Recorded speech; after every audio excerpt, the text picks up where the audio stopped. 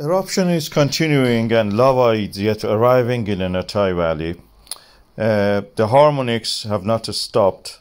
They slightly change over time, but not much. The general trend is toward rising, the maxima.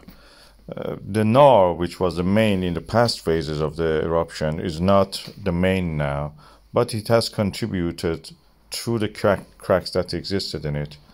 And beside that, we have now fissure eruptions where the VIP hill is there.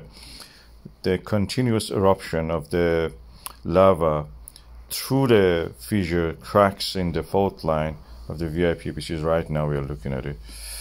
Through those ones is it's not a valley anymore. It's flowing down toward the Natthagi Valley. I'm showing you the first one for today. It has surged toward the Natthagi Valley. It's a quite